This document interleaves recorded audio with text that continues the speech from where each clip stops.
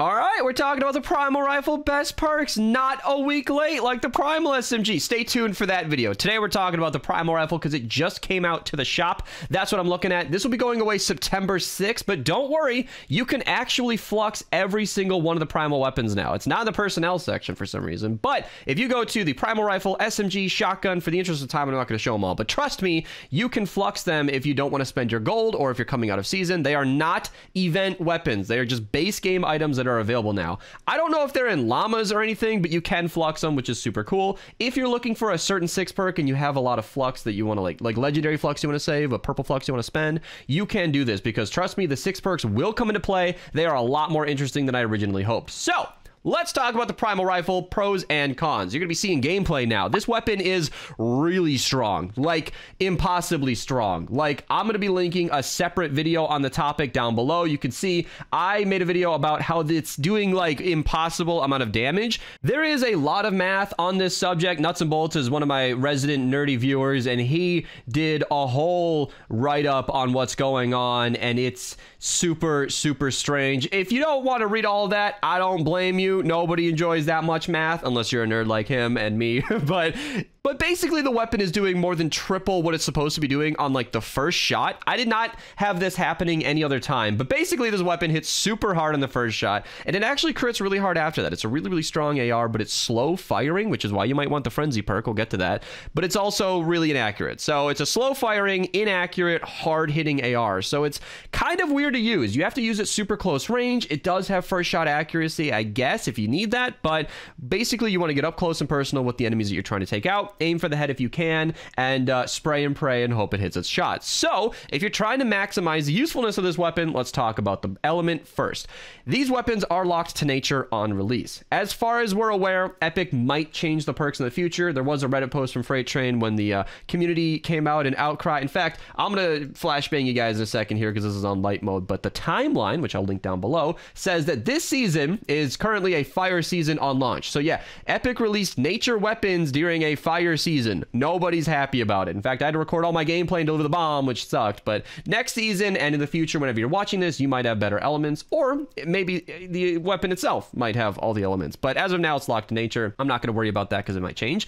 These are the perks that I was using when I last played with it. So I actually kind of recommend this for a totally rocking out build.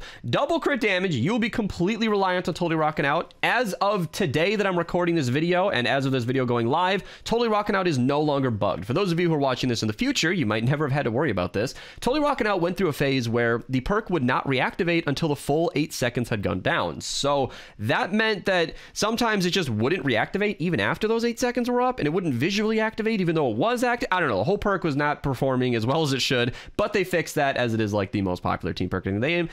And when you have this active, it'll give you enough crit rating to make double crit damage work. The reason that I'm suggesting this, and I've basically never opened with this in any best perks ever, is because of this weapon's low fire rate and low accuracy. You need to make your hits count, and when you have such an insane crit damage, it actually makes sense. Now, if you're trying to be a bit more practical and you don't want to be completely reliant on totally rocking out being active, I completely understand. Not everybody even has the team perk. You can absolutely go crit rating, crit damage. That is the most standard way to run this. That's the same thing almost everybody's going to recommend you, but I'm signing off on it because that will be a lot more consistent. In the pistol video, I'll link to that down below, I recommended double headshot, but this weapon's just not accurate enough for that. You cannot consistently hit double headshot. Hey, if you're insanely good at the game, you can make it work, go crazy, have some fun. Run crit damage double headshot for all I care. Have a great time. But I can't really suggest that. So crit rating, crit damage is the standard set for that. And then there's a bit of a variance here. So I like the reload perk. Granted, 1.4 seconds is really fast.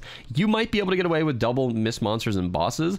2.5 seconds is pretty brutal. So I really suggest the reload perk for a more rounded out build. If you want to maximize your damage, double crit damage or crit rating, crit damage, and then double to miss monsters and bosses is going to do a crap load of damage. You will annihilate blasters and smashers. This will be a missed monster slayer. It is super strong. It will struggle against crowds. There is no perk set up in the entire game that will save this weapon from hordes of enemies. You are going to want a secondary like the Maverick Brick or the Big Shot or the Pulsar 9000 or the Xenon Bow. There are a few options in the game that are good crowd clearing weapons that don't really need a loadout, and that is something I suggest as a secondary because this weapon will basically be taking out higher level targets. That's something like the Xenon Bow struggles against. A lot of people don't realize this, but the Xenon Bow, most popular weapon of the game, is actually really low single target damage. It's not good against the Smasher, so this weapon can be a great alternative as a secondary. I'm going to stick with Reload though. That is my recommended perk setup, and yes, I do farm all this re-perk just so that you guys can get taken care of while I make these videos. So moving on, double crit damage, crit and crit damage are the two that I recommend. Headshots not so recommended. Double miss monsters might be good. And then the fifth perk is pretty much only damage to miss monster bosses. You can't actually run Affliction on this weapon, which is pretty brutal.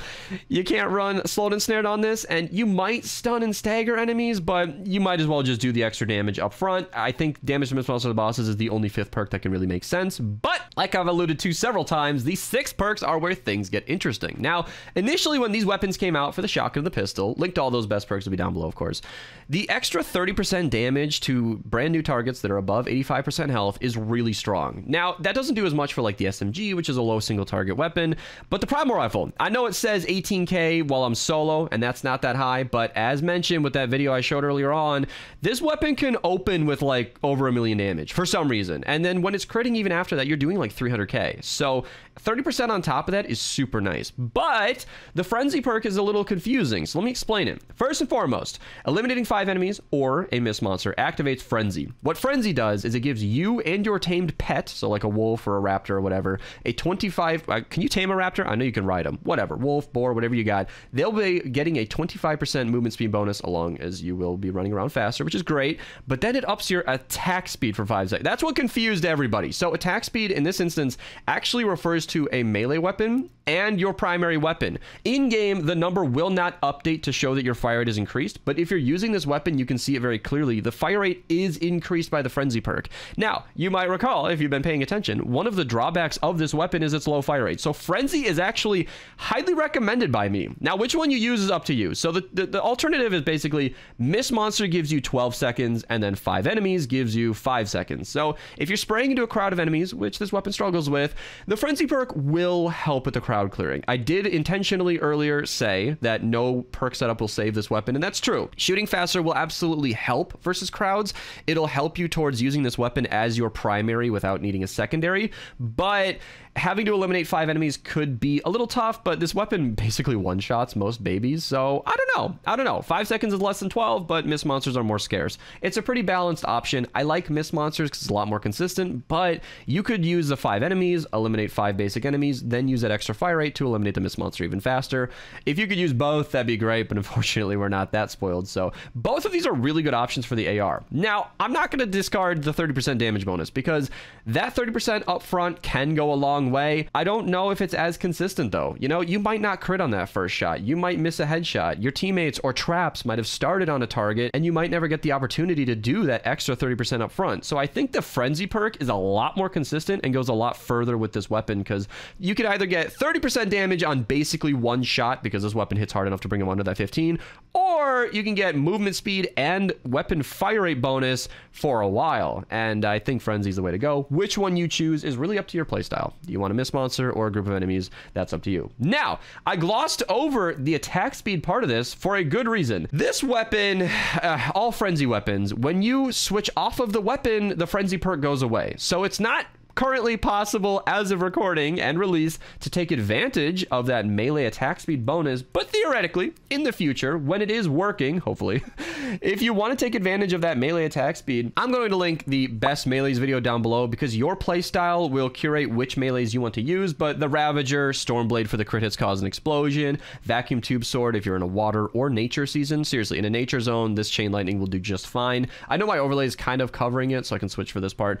You could use whatever melees enjoyable. The Clax is unironically very strong. There are a lot of amazing melees in the game, so that best melees video will cover that more thoroughly, but you could switch off to one of these and actually handle the crowds of enemies very easily. In fact, you could activate Frenzy with a miss monster, because most melees might struggle against that single target. Then you could use that Frenzy perk to switch to your melee, then eliminate the crowd of enemies in front of you, and ideally, in the future, we would have like a Primal melee that can reactivate Frenzy from like the enemy kills, and then you could switch back to your AR to take out the miss monster, which would reactivate Frenzy, Frenzy to go back to the melee. That'd be such a cool combo. It'd be very similar to the Jax Revenge and Corsair. I don't know how that's going to work though, so unfortunately it's just theory crafting. And then this is like a really basic Luna build. I was using the Clax on stream with this. I'm gonna link my best ninja loadouts video down below as well if this is working in the future and you want to give it a go, or if you just really enjoy melees, that'll show you the best melee loadouts for ninjas, because ninjas are basically melee focused, so that's kind of what I covered there. Thank you guys so much for watching. Check out these recommended videos at the end in a second here. I hope you guys got your weapons set up and you're having fun. I'll see you in the next video. Subscribe for more, and thanks for watching.